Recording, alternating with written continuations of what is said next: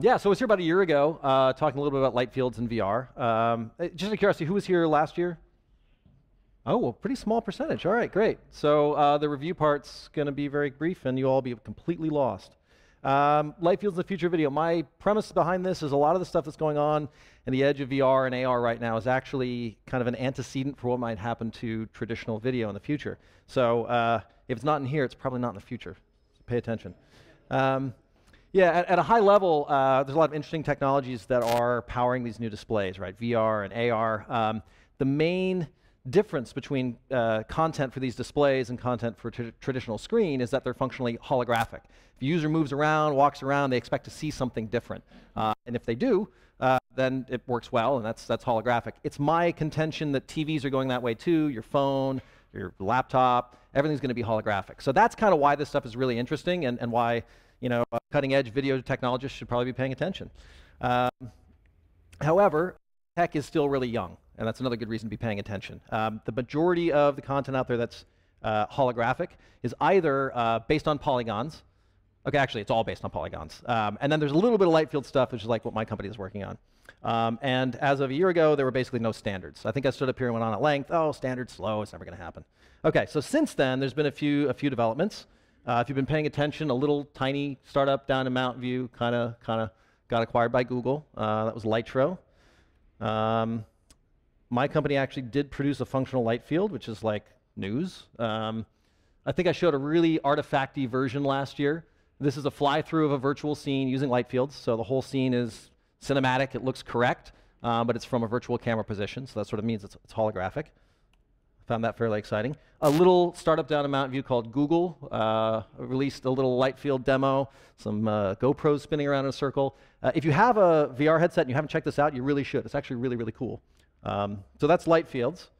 I think a year ago I was joking about, no, I'm sorry, a month ago I was joking there's absolutely no standards in light fields, that it's just kind of a hilarious concept, a light field standard. Come on, you kidding me?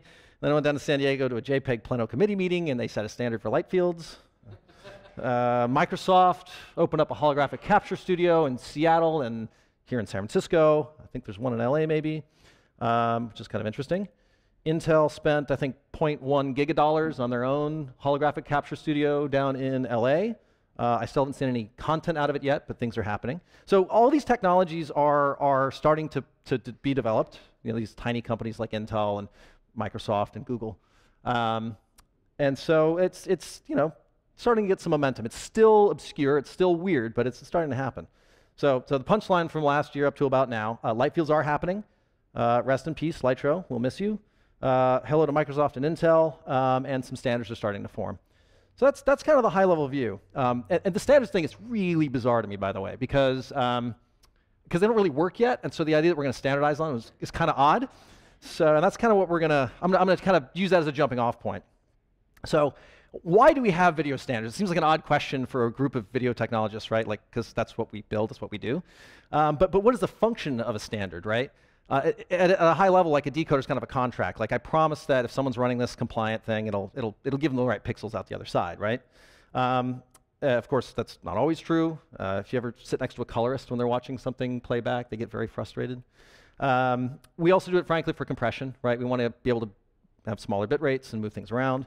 And ultimately, we do it because the standard is important for setting hardware acceleration, right? If you want to burn something on silicon, you better be sure it's going to work for the next couple of years.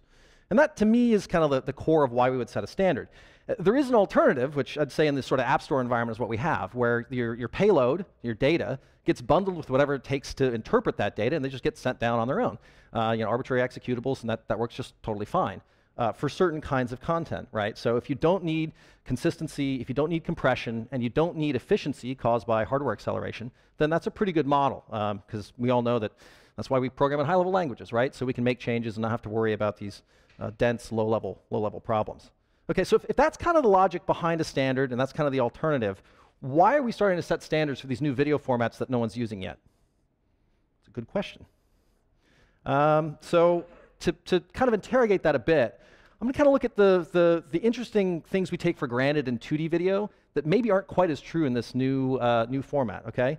So, we've fixed rasters. We only have to do interpolation if you're changing the scale of something. We start with ground truth. That doesn't often come up when you're doing video. Like, what's ground truth, right? That's like a research thing. We do get artifacts generally from compression. We don't assume we get artifacts otherwise. And finally, a pixel is a pixel. None of these are actually true in these new formats, okay? So fixed raster in a video. Got another video here. An immersive video, there is no fixed raster. If someone's got a VR headset on, they're like wandering around. As they move around, the mapping between the pixels in the display and the pixels in your data changes. So that causes some really, really weird effects. Someone can just turn their head, and now you've got these, beat frequencies and stuff. So we don't have fixed rasters. In fact, part of the standard is something called free viewpoint TV, which that alone just kind of sounds very strange. 2D video, we have to interpolate if we want to rescale. That's pretty common, not a big deal. In these new standards, you actually interpolate every single pixel you draw, every single one. It is a fully interpolated environment if you're in 6DoF. And I kind of want to emphasize this again, right? There's no like, okay, I've got a pixel and it's in the data in there and we can go light up a pixel on the screen. Like, you have to be running something to interpolate absolutely every pixel because you don't know where the person's going to be standing, you don't know where they're going to be. Tiny asterisk there, if you have a holographic TV, in theory you have a fixed 4D raster. In practice, it's super large, so you're still interpolating basically every pixel. Likewise, we don't have ground truth. And that sounds a bit odd. If you think of a 2D image, you kind of know what each pixel is. That's all you care about. When we get into these immersive content, whatever we end up displaying is pretty either synthesized or fake or interpolated, right? So in a volumetric space where you've got polygons, you're kind of running a game engine, you're really far from reality at that point, right? It's this kind of weird proxy for how the world works. And then you can get fidelity on top of that and do well or do poorly, but it's already kind of not real. With light fields, well, in theory, it's photographic. It's as real as the pixels in a regular camera, but as you can see from this inset of this array of cameras here, there's gaps between them. So if you want the light rays that fell in between cameras, you're now interpolating again. So in practice, you don't actually know what you're trying to reconstruct. It's more like a sensing problem than it is like traditional video. And you can already start to see why this is kind of not great foundations for a video codec, but maybe that's just my bias. Yeah, that frowny face is because we don't have ground truth. See, Emma, I'm using emoticons and stuff. Where are you, Emma? I'm very, very hip now. Now kindly get off my lawn. Artifacts. Okay, so the artifacts we get in 2D video typically are from compression, right? So if you throw enough bits away, we just deal with the compression artifacts. In these new formats, the artifacts are actually from the underlying representation. Like, you do as well as you can, and it's still going to look kind of weird and creepy. This is from 8i, by the way. I think they're still around. I'm kind of losing track of who's dead and who's just wounded. That doesn't look real to me. So you see the edges of the hair, how it's kind of chunky. I don't know if you call it an artifact or just chunky, but yeah, doesn't look good to me. And unfortunately, you can't get any better than that with that data representation, right? So this is a polygon-based image. There's a video, basically a game engine running, and there's this polygon figure there that's skinned with pixels. And no matter what you do, you're going to have chunky hair because that's the data representation is that shape. Okay, so this is a little weird one. Pixel is a pixel, right? Obviously, you start with a pixel, you do some math on one end, hand the data off to someone else, they do some math, you get a pixel out the other side. That's pretty great. For all of these new immersive formats, it's not quite that simple. You've got a bunch of garbage going in there. It's parametric data, it's polygons, it's maybe there's some pixels somewhere and some weird shader running, and then out the other side you finally get a pixel. And that's very, very different. You have the output is pixels lighting up in a screen, maybe they're holographic pixels on a panel, but the underlying data itself is not a direct map to that. Okay. So again, why did I go down to San Diego and listen to people talk about setting standards? What on earth is the reason for it? Well, if you've ever seen video games running on different platforms, you know that consistency is really not the issue. You're not going to get consistency out of these things. Maybe, but probably not. Compression is really necessary, so that's good that we're worried about standards for compression. And there is some compressibility here. Efficiency. This is the main reason we need a standard, I think. These file sizes, if you downloaded the Google Welcome to Light Fields, it's I think it's 7 or 8 images, and I think it's about 8 or 10 gigabytes. I mean, that's about ballpark. So we need to do something to make these things more compressible. We need to do something to make them more efficient to decode, right? I think you have to have some super high-end graphics card to basically play back 7 or 8 still images, right? So Moore's Law is not going to save you at that point. You got to do a little better. Fortunately, I think they're probably working on it. And this is just a little generic graphic I Google image searched, kind of showing that if you want to do it in CPU, you're going to be spending obviously a lot of resources. GPU is a little better. and eventually you want to get to ASICs if you want this to really cook, right? We're not going to be, running this all on CPU forever. For example, if you run a back-of-the-envelope calculation on what it's going to take to make a holographic TV at scale, the number I've heard is you need about 50 billion holographic pixels. That is a lot of pixels to light up. And if you do it in CPU, this isn't my calculation, but an engineer I was talking to said, you'd at least run through about 30 or 40 kilowatts of power. So you're pretty much just going to burn down people's houses if you try to run these things in CPU. That's probably why we need a standard. We got to find a way to burn these algorithms on silicon so we're not just like lighting fires everywhere.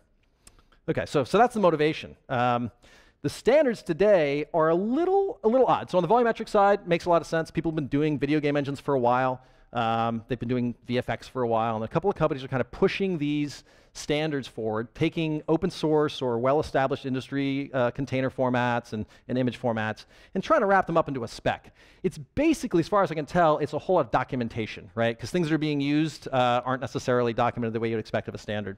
On the flip side, there's just game engines out there. They're almost like the App Store model. You know, you go make an app and you like push it down into a VR headset, and the Unity or Unreal, whatever the game engine is, kind of becomes your decoder on the fly. So that's sort of the non-standard standard, but it's the de facto standard for now. Light field standards are still kind of hilarious to me. But, and here's why, frankly. The current standard that's being discussed in these standards bodies, JPEG, MPEG, I'm not sure what SMPTE's doing, but you know, they're all basically doing the same thing. They are taking big arrays of images, because that's how you shoot a light field right now. Big array of cameras. That's an array we built down at Radiant Images in LA, 48 cameras. And you shoot video on all of them, and then you process those video frames into a light field. The proposal that we're seeing is to basically treat the redundancy between cameras as a time domain compression, right? So you got some P frames in the corners, you can use some IMB frames in between, and you can reconstruct these things. You know, we've heard this for a while, but now it's sort of like making its way into the mainstream standards bodies discussion. It's nice because it's familiar, right? I mean, you got people sitting there talking about DCTs again. It's all very straightforward. And then there's also polygon data that comes along with it. And that's a little counterintuitive. It's like, well, I thought that was volumetric. Why do I need polygons and all these images? And the reason is kind of funny. It's an interpolative model, right? You need to interpolate light rays one way or another, because you don't have 30 billion pixels or 50 billion pixels in that camera array. So no matter what you're playing it back on, you're going to be doing lots and lots and lots of interpolation. The problem is that if the light ray falls between cameras, the way you interpolate it is probably from using the raw images, right? Now, if you do a naive interpolation, you look for the closest light rays in 4D space, right? So roughly the same angle from the nearest cameras. You just overlap the images and you get absolute garbage. It just does not work, right? I mean, kind of intuitively, right? Like, unless the object is at infinity, it's actually going to have a slightly different location in the 2D raster from camera to camera because of parallax. So how do you solve that? Well, the standard thing you do is you use a polygon model to hint at which light rays are actually closer in sort of an object space, right? Because you want to see, if you want to find a light ray that's coming off the object point at this angle, then you want to go find where that object point hit the adjacent cameras. So in order to know that correlation, you need to have something like depth data or polygon data or point clouds. So I actually found a reference to this, recent methods for image-based modeling and rendering. Recent methods, circa 2003. And it was referencing the Lumograph paper by Stephen Gortler in 1996. So I guess in retrospect, maybe standards bodies aren't moving all that aggressively fast after all. It's only 20 years old. It's about on schedule, I guess. And before I dive into the summary, I would just say that, like, it's not clear to me that a 20-year-old standard is going to be the thing we're going to be using in 10 or 20 years, right? I think that's my main sort of confusion about why we're standardizing right now, is that this has been out in the literature for 20 years, and I'm pretty sure we can do better than that. And I'm not going to say too much, but I have better than an intuition you can do better than that. Let's just say that. So anyway, in conclusion, the future is holographic. I keep saying that. I'm going to say it until it's true. We're all going to be watching video games in the future, definitely. There may be some universal standards you can actually sign your name on and burn onto silicon. There's probably going to be a few of them, actually, not just one or two. Otherwise, your TV is going to completely burn your house down. Yeah, so that is basically the state of standards and capture. Light fields, volumetric. My company is Visby. We make light field technology. That's capture, that's compression, that's delivery. So I assume all of you will either be working on it, with it, you know, incorporating our tech into your much larger companies in 5 or 10 years. Yeah. So obviously I talk a lot faster when up in front of you all. I have some time for Q&A before Nick jumps on here. And Nick is already wired up for Q&A, so you're going to have to talk loudly if you want to get over his voice. Now, I should confess, I assumed that a larger percentage of the people here might have seen the last talk. How does everyone feel about VR and the volumetric stuff?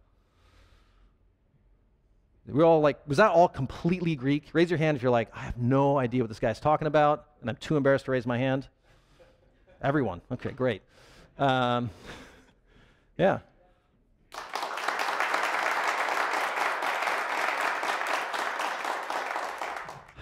So I'm going to answer the general question, because there's lots of people doing things like this, and that feels safer. There's a lot of different techniques. My understanding is Microsoft and Intel both are likely using structured light. So there's the Intel, I think it's RealSense capture platform. That's a structured light, and then they've got IR cameras to pick up on the dots. That's kind of necessary because one of the challenges in doing just sort of straightforward photographic optical flow, you know, structure from motion or structure from parallax, is large regions that don't have a lot of detail tend to kind of disappear or look really wonky, right? You don't have good correlations there. So a lot of people are augmenting their camera arrays with some other technology. Structured light's one. I know Lytro for a while was using LiDAR. I don't know if that was ever in their production model or not.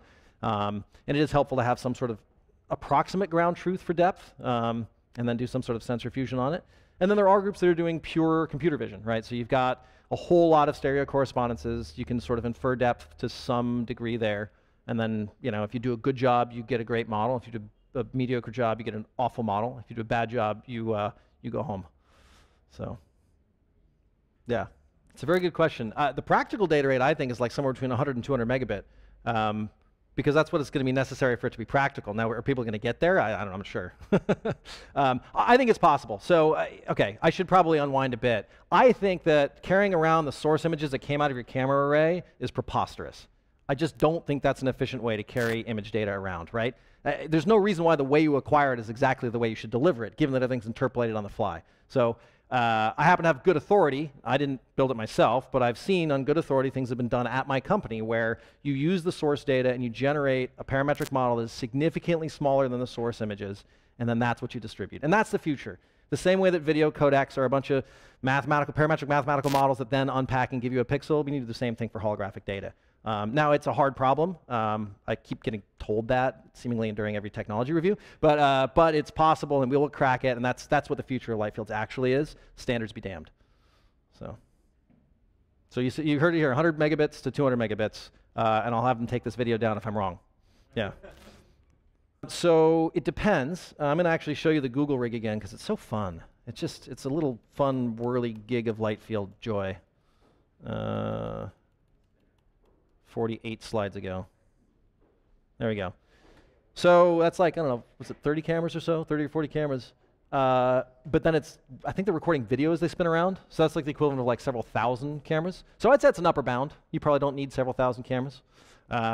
In practice, we find that it's very subject matter dependent, right? If you've got not a lot of parallax, not a lot of objects that are, occluding each other, and a lot of stuff like far out, like at infinity, you can get away with a relatively small number of cameras, 20 or 30 probably. In a previous talk I gave at NAB, I sort of pointed out that the difference between a light field like this with super dense capture and kind of a volumetric video game look like this is just a question of scale, right? If you've only got a few cameras to draw light rays from, it's functionally going to look like a video game because every object point won't have specularity. So when you get down below about 20 in a particular region, it starts to just look like a video game. Right, so the question is, what's the appropriate resolution today?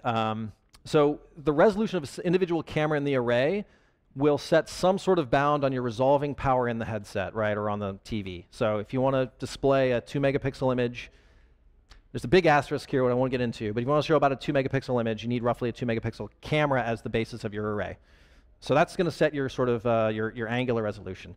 But then your spatial resolution, the number of cameras you've got, is going to affect how good your interpolation is, right? So you have low resolution cameras, you're going to get a soft light field. If you don't have enough cameras, you're going to get garbage. And unfortunately, that's very subject matter dependent. And what we've seen is, the human face, I think, is the most important thing. If you want to capture video of people, that's kind of what people like to watch. We find that 20 or 30 is a pretty good bound. You could probably go lower. but somewhere in that range. So for 360, you'd need some panels with 20 or 30 cameras each minimum. Lytro had 90 some, I think. So, you know, we're talking dozens. We're not talking hundreds necessarily, as fun as that would be.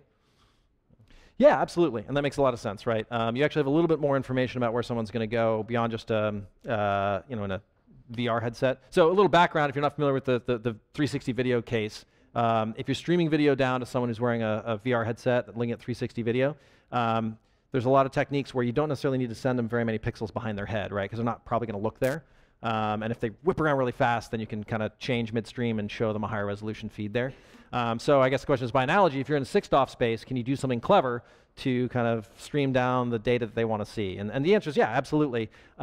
We are not even close to streaming light fields right now. So it's one of those like, beautiful idea, totally going to do it, put it on the shelf, return to it in 12 months and see if we're ready for it. But yeah, that's going to be part of the future for sure. It's not in the deck, but we'll let it slide. Yeah. That was it. Okay. Well, thank you very much.